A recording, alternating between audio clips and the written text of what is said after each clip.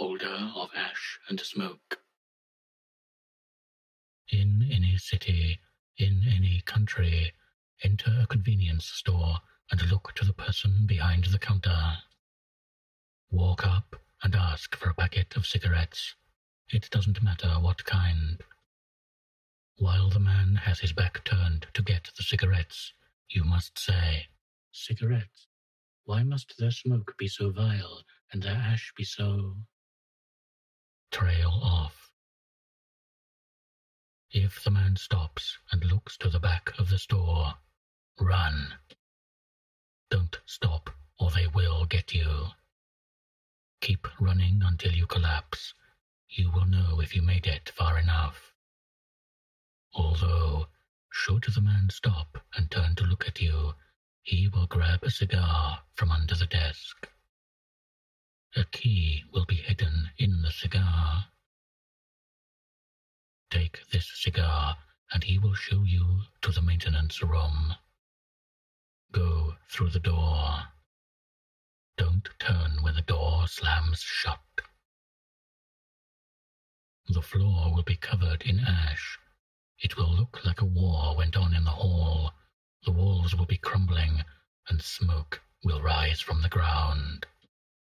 Walk down the hall. Don't look through the holes in the wall. They will show horrid images of people being suffocated by ash and toxic smoke. Walk to the door on the end of the hall with the numbers 648 on the door. Knock 3 times and remove the key from the cigar and unlock the door. A young male, no older than 17, will be looking out a window. He will have raven black hair, sharp, bright blue eyes, and pale skin. Walk up to him and look to his left arm. It's poorly bandaged and bleeding profusely. Offer to clean the wound for him. He will nod and lead you into another room. The smoke is thick and gross, but do not cough. He will sit at a black couch with a bucket of water and a towel next to it, along with bandages. As the smoke begins to fade, clean his arm. Do not look up at him, for he is watching you. Do not turn away until you finish wrapping his arm up. The male will turn into smoke and ash and disappear. You must turn around slowly. On the adjacent couch, there will be an even younger girl staring at you. She will have skin and knee-length hair as white as paper, and eyes so light and bright blue they are almost white. She will be wearing a white t-shirt and black dress pants, but no shoes. Sit on the couch where the other male was sitting. Wait for the girl to speak. It can be the second you sit down to nearly an hour before she speaks, but stay quiet until she does. She will ask you one question.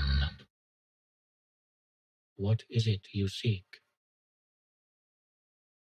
You must wait 5 seconds before replying with, What happens when the smoke rises?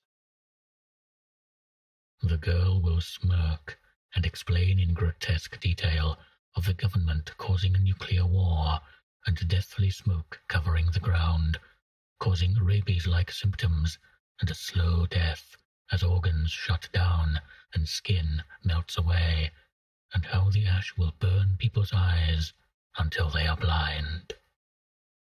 If you manage to get through without losing your sanity, the girl will stand and reach into the bucket you used to clean the wounds of the ravenette, and pull out a long, midnight black scythe with a purple orb hidden between the blades.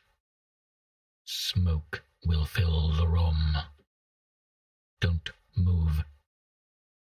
The smoke will suffocate you to the point of unconsciousness. When you wake up, you will see that you are back home. On the wall leans the scythe the girl had picked up. This scythe is object 175 of 538. When the smoke rises, will you be able to fight back?